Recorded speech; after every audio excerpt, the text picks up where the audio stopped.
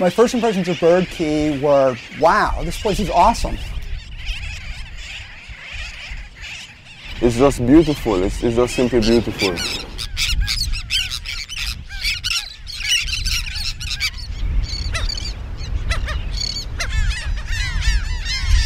So many species of bird in one place, that was just really fantastic.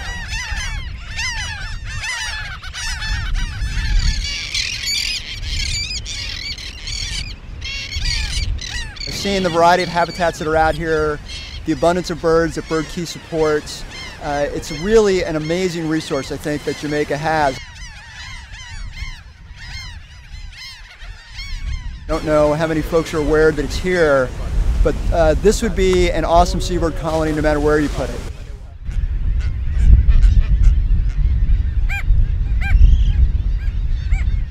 I've never seen a brown booby before. I've never seen a masked booby before I came out here.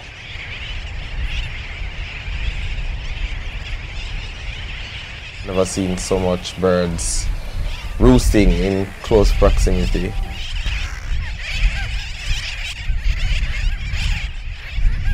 Most of the mainland birds are even water birds. You don't see that. Those sheer numbers. Right now it's a special conservation area of fish sanctuary, so it's only the sea around the island that's protected.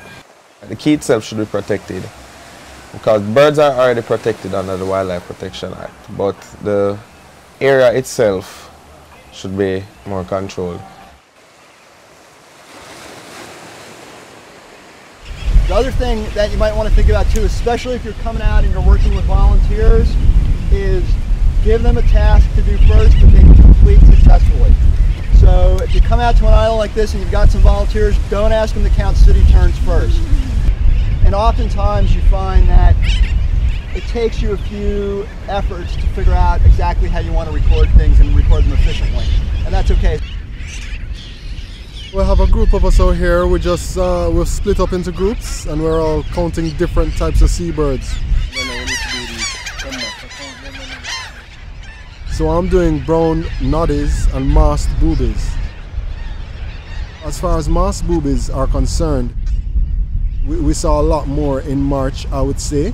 But as far as the other species are concerned, you know, the sooty terns, royal terns, bridal terns, brown noddies, we didn't see any at all in March. And now we're seeing literally thousands of sooty terns. And really we're just seeing a lot of birds. So I guess it's just an indication of, you know, peak nesting season. It's apparent that Bird Cay may be one of the more important seabird breeding sites in the region, both for the number of species that it supports and the number of individuals that it supports as well. It's interesting that given the diversity of seabirds in the Caribbean and the abundance of seabirds in the Caribbean, how underrepresented they have been in the field of seabird science over the past several decades. So the Caribbean is really in need of both seabird science and correspondingly seabird conservation. So we're hoping that this capacity building workshops that we've been undertaking can help to build that opportunity and to move seabird science and conservation forward throughout the region, not just here in Jamaica, but from the Bahamas, through all the West Indies, even into the northern end of South America. About 100 birds were banded here before, about 3 or 4 years ago, and we sent the team out now to see how many birds that they can find with bands on and to get the band numbers and bring that back, just so we'll have an idea of the return rate of the ones that were banded. And once we've done that, we're going to go out and band everybody who doesn't have a band already so that we can see what's happening with them. And the young ones from each year will have a different colour mark as well as an aluminium band. So we'll be able to just look and see quite quickly like the age of the birds that are on the quay. We'll know the age at first breeding, because when the first time we see one of those colour marked birds, this year we put a black band on. So when we see a black banded bird, we'll know that it's back and it's breeding in the colony.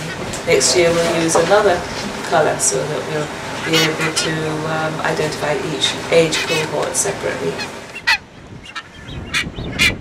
We're trying to find a young chick.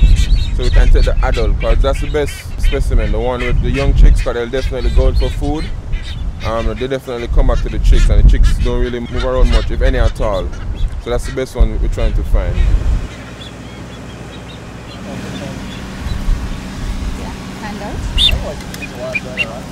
Is that a male, Anne? Yes. Did you hear him? Okay. Yep. This one's live. Yeah, I'm sure. 1,001.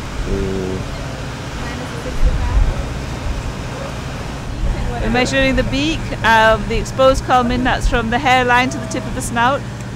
And then we're also measuring what we call the tarsus, which is from the sort of the elbow to the wrist. The different populations around the Caribbean are different sizes, so we just don't know the basic measurements, like how big are they, how much do they weigh. So we're just getting those basic information on size, so we know how distinct they are from other Caribbean populations. There's 16270-006.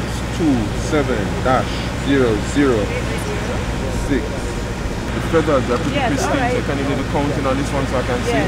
This one's new, it's probably not fully grown. It's not as long as that one. This is a big bird. So after it was tagged and the GPS was attached, took it back and I released it close to its chick, where another member of the team was actually standing guard by the chick to make sure that no predators harassed the chick while the parent was away.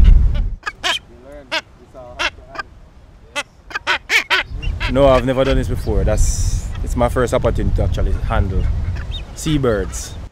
So 2 days ago we captured 6 mass boobies here on the colony, all of them with chicks, and we deployed small GPS devices that should track their movements over that 2-day period. Today we recaptured the first of those, so you can see the device taped to the base of the bird's tail. So it's simply applied with some high-grade marine tape, and it's double wrapped in some condoms to keep it waterproof. So we're going to go ahead and remove the device, and then I'll download the data and see what we find out. First thing I did was I looked to see how many points the GPS actually recorded. I'm pretty pleased so far. 780 points out of a possible of 920. It stayed on, it stayed dry. All the things that I was concerned about seemed to work out okay. The bird is in good shape. That's probably the most important thing. Everyone's always thought that mass boobies might be relatively local during the breeding season and might forage, within 100 kilometers or so of their colonies for the most part. And that's what people in the Indian Ocean and the South Pacific have seen as well. So it looks, for this bird, that it may have stayed within about 20 or 30 kilometers of the colony.